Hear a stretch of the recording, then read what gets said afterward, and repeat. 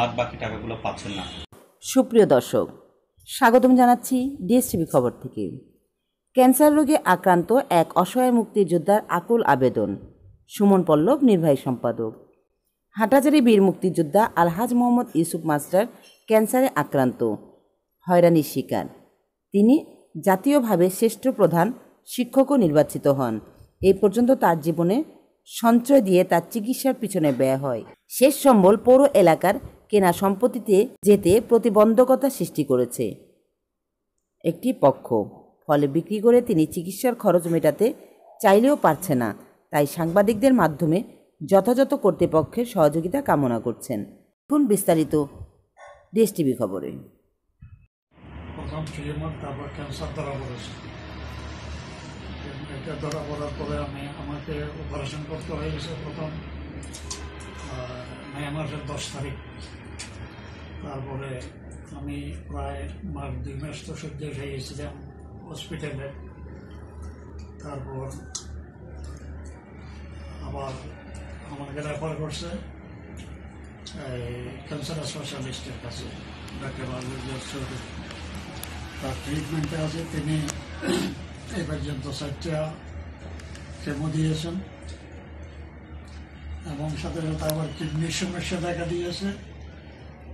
Kidney specialist doctor বড়রুদা, ওনার কাছেও চিকিৎসা করতেছি। তারপরে আমার এই হাটাজারিতে যে জায়গাটা কিনেছিলাম 1984 ইংরেজিতে, এটাও আমার বোনের জামাইও জায়গা পাশে কিনেছিলেন, টাকাটা উনি ভেঙে দিয়েছিলেন। তা আমি বাই ইনস্টলমেন্ট ওনাকে আস্তে আস্তে এগুলো শোধ করে দিয়েছি। তো এটা আমার সম্ভব। আমি চিকিৎসার জন্য এই জায়গাটা বায়নানামা করেছি 26/12/2017। বায়নানামা করে যে টাকাগুলো পেয়েছি এগুলোও চিকিৎসার মধ্যে খরচ হয়ে গেছে। তারপর ওখানে ফরিদুল আলম পার্শ্ববর্তী এর পশ্চিম পাশের বাসিন্দা, উনি ওখানে একটা দেওয়াল দিয়েছে, তারটা বন্ধ করে রেখেছে। আমরা যে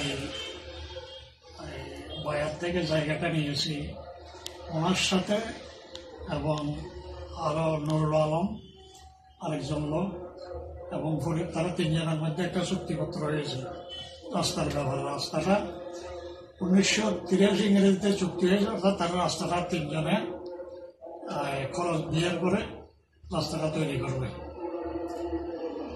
আমরা জায়গা নিয়ে শুরু হয়েছি, তখন রাস্তা কিছু হয়নি।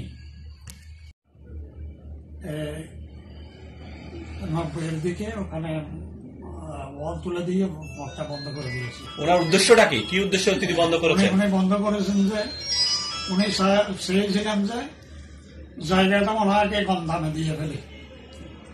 ওনার ভাই যেটা ওখানে এখানে বাস স্ট্যান্ডে ওখানে একটা দোকান আছে, তার ছোট ভাই এটা 2 বার আমার কাছে স্কুলে গিয়েছিল, আমাকে প্রস্তাব দিয়েছিল জায়গাটা আমাদের দিয়ে দেন। তো দিয়ে দেওয়া যে কোথায় তাদের কম দামে দেওয়া, আপনি ন্যায্য পাওনা থেকে আর কম দামে পাওনা থেকে তো বঞ্চিত করা। এটা তো যাকে এটা এইভাবে রয়েছে, অনেক চেষ্টা করেছি, কিছু ইয়ে করে নিয়েছে। তারপর শেষে প্রশাসনকে টিএন অফিসে এটা ইয়ে করেছি, অভিযোগ করেছি। অভিযোগ করার পরে টিএনও সাহেব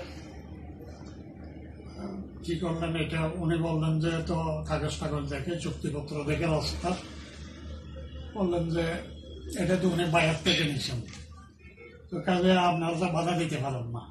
মানে আপনার কেনা সবগুলো বৈধ আছে? বৈধ আছে। এখন স্যার কি সমস্যা আছেন আপনার ওখানে? সমস্যাটা কি? তারপর ওনাকে পরিষ্কার করে বলবে যে আপনি বাধা দিতে পারেন না ওনার ইয়েটা, ওনার এটা তো বৈধ আছে দেখতেছি, আপনি বাধা দিতে পারেন। তারপর ওনার রাস্তার চুক্তিতে তো আমি দেখতেছি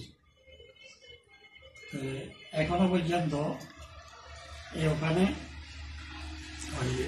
রাস্তা চলাচলের এটা ইয়ে করে রাখছে, বন্ধ করে রাখছে, যাতে আর যাদের থেকে আমরা যাদের সঙ্গে বায়না করেছি ওনাদের কাছে এখন এটা ফাইনাল রেজিস্ট্রি করতে পারছি না, দখল বুঝিয়ে দিতে পারছেন না বলে? দখল বুঝিয়ে দিতে পারছি না জি স্যার।